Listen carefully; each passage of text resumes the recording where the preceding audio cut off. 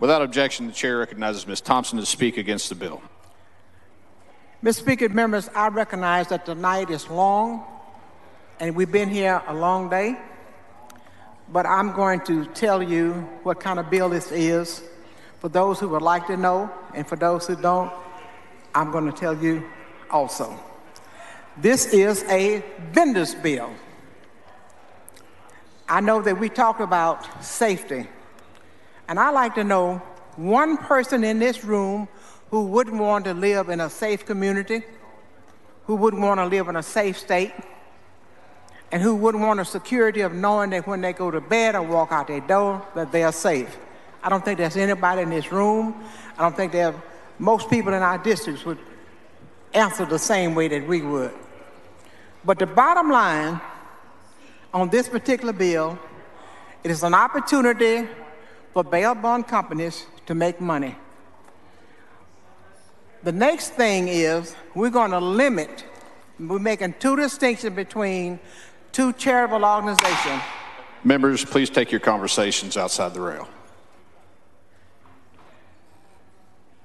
One being a regular charitable organization and the other being the church. And I think we all revere the church and we like the work and things that they do. But I don't care how many ways that you slice this apple, how much money, how much lipstick you put on Monique, Monique is still a pig. The bail bonds companies are going to be able to make bail, and we talk about making it tough on people who commit certain crimes. When they go before the jury, the judge several times for a bail hearing, there's going to be bail set for those who are going to afford to make them. There's going to be a bail company to be able to make that bail. And for those persons who cannot make it will stay in jail, and they might end up pleading guilty and taking some time. And what happens then? We're able to fill our private prisons up. We're able to fill our prisons up, state prisons up, and we're able to give people a job, fringe benefits, and some retirement. And the cycle goes on. And then we sit back and we say to our constituents that we have done something to make you safe. And 2 years hence, we'll come back and we'll repeat the same cycle. But have we done that? Well, you've heard people say, well, these persons have a family, they have children, and you say, well, that's something that they should have been thinking about. And you're right.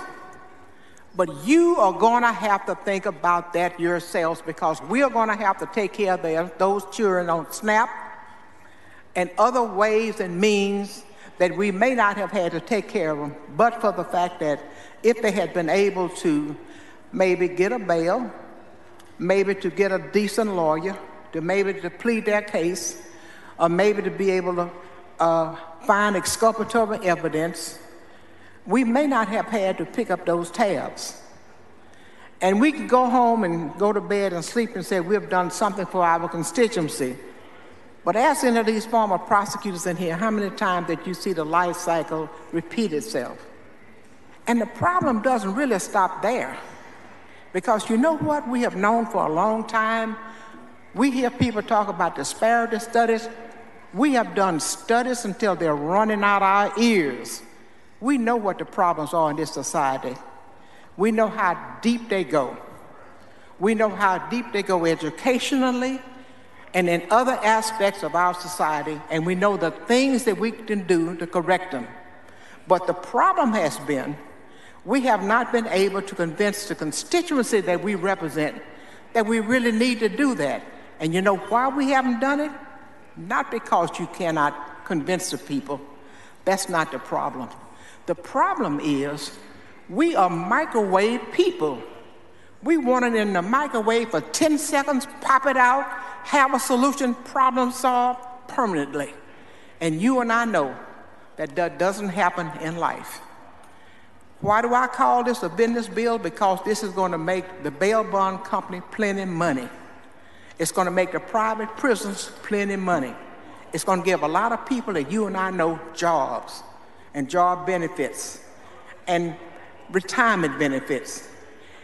And it has a software part of it. It's going to give somebody an opportunity to get an RFP qualified for that and be able to make some money to improve and to develop that software. So what we're doing is we are making money off of the backs of a problem that the people would not allow us to really go deep enough to solve, where they can really be safe in their homes and in their communities. So no matter what color of lipstick you put on Monique, Monique is still a pig. Chair recognizes Mr. Smith to close on the bill. Boy, I appreciate Ms. T.